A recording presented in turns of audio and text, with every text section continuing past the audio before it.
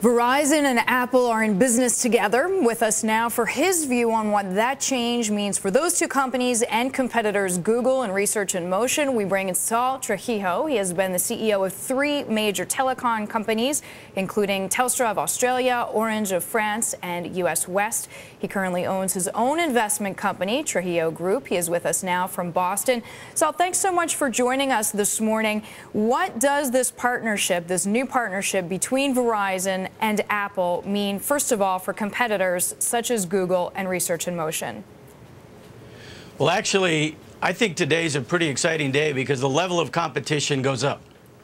And I think that's principle number one. Principle number two is consumers are going to benefit, the more competition that there is. And I think the implications are yet to be seen, other than the fact that Apple will be a winner and the consumer will be winners. Those are two certainties. And I think over the next several months, we'll see how it plays out, because there are still many questions yet to be determined. For example, how is Verizon going to manage their network with the volumes? On day one, no problem.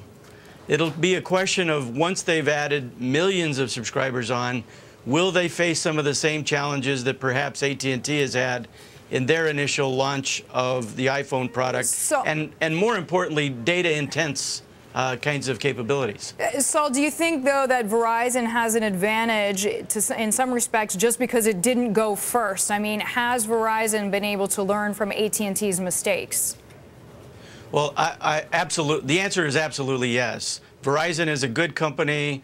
They're very solid in terms of everything that they've done. They've been able to watch AT&T and learn from what AT&T has gone through.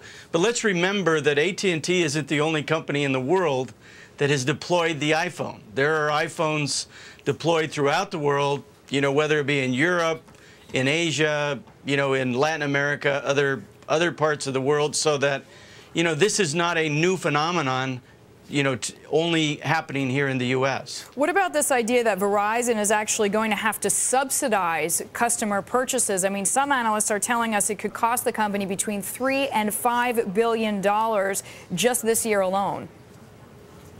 Well, that's one of the interesting phenomenons in a growth kind of business, that first few months you end up subsidizing the entry of a customer, the addition of a customer, through the cost of handsets. You make it up over the contract life if you're pricing it, well enough to be able to do that.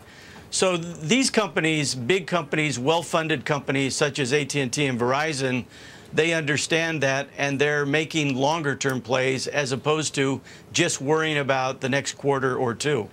So we thank you so much for the time.